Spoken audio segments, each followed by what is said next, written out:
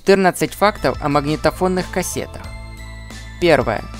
Первая компакт-кассета была представлена в 1963 году компанией Philips. Второе. Магнитная лента – это прозрачная полимерная основа, покрытая ферромагнитным рабочим слоем из порошка магнитных металлов или их оксидов. Левому каналу соответствуют крайние дорожки, правому – средние. Третье. Запись производилась на магнитную ленту шириной 3,81 мм и толщиной от 9 до 27 микрометров. Четвертое. В основном использовалась скорость 4,76 см в секунду для записи и воспроизведения. Многие двухкассетные магнитофоны умели копировать на скорости 9,53 см в секунду. А вот скорость в диктофонах 2,38 см в секунду для более продолжительной записи голоса. Пятое. Массовое производство компакт-кассет впервые было организовано в Германии в 1964 году. Шестое. Очень удобная в обращении кассета была самым популярным аудионосителем с начала 1970-х и почти до конца 1990-х годов. Седьмое. В СССР первый магнитофон под кассету появился в 1969 году. Это была Десна, производившаяся в Харькове на заводе «Протон», основанная на конструкции Philips EL3300.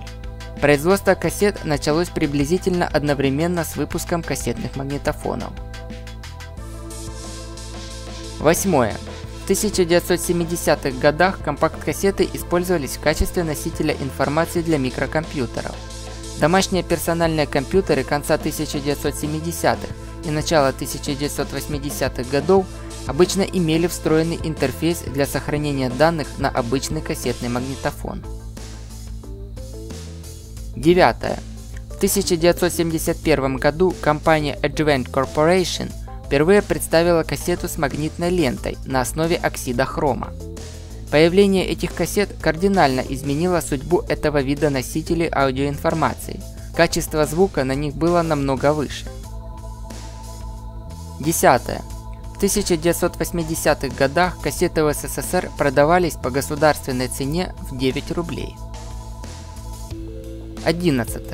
В СССР перед началом Олимпиады 1980 года правительство организовало завоз в страну заграничных кассет, так как они были малодоступным товаром в стране. 12. Стандартные компакт-кассеты имели продолжительность 60 и 90 минут с толщиной ленты 27 и 18 микрометров соответственно. Компакт-кассеты со сверхтонкими лентами на 150, 180 и 240 минут получались непрочными, поэтому впоследствии были изъяты из продажи. По этой причине кассеты продолжительностью более 90 минут встречаются крайне редко.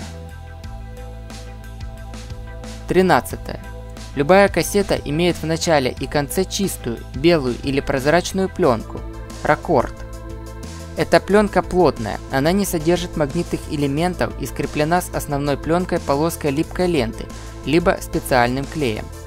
На ней могут присутствовать два непрозрачных темно-красных маркера, необходимые для работы так называемого мягкого автостопа.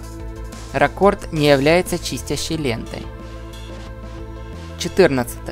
Серьезным недостатком при хранении кассет являются электрические поля, которые приводят к необратимым повреждениям самой записи. Также многие знают, кассета является носителем с последовательным доступом, что не позволяет переходить от песни к песне произвольно, в отличие от цифровых носителей и виниловых пластинок. Всем моим зрителям спасибо за внимание к моему каналу LTDenis Facts. Если вас заинтересовали мои видео, подписывайтесь на мой канал и включайте оповещение возле кнопки «Подписаться», чтобы получать уведомления о выходе новых роликов.